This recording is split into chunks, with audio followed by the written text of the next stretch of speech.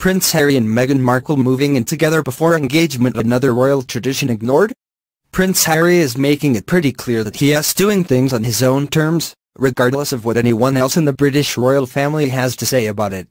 There are new reports that hint Harry and his girlfriend Meghan Markle are ignoring royal tradition as they plan on moving in together before their engagement. Harry and Meghan want to put their relationship to the ultimate test before they get married. According to reports, Meghan is getting ready to make her big move to London any day now, and that is not because she and Harry are preparing to announce their engagement. Instead, they want to move in with one another and make sure that they are making the right decision before getting married.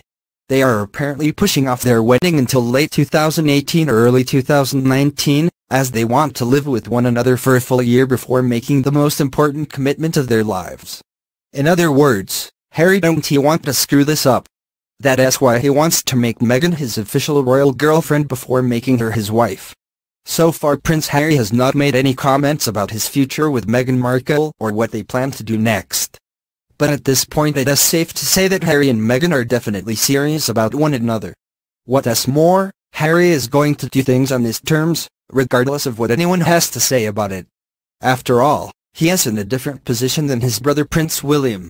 As the future King of England, William feels more pressure to keep up with royal traditions. That is not the case with Harry.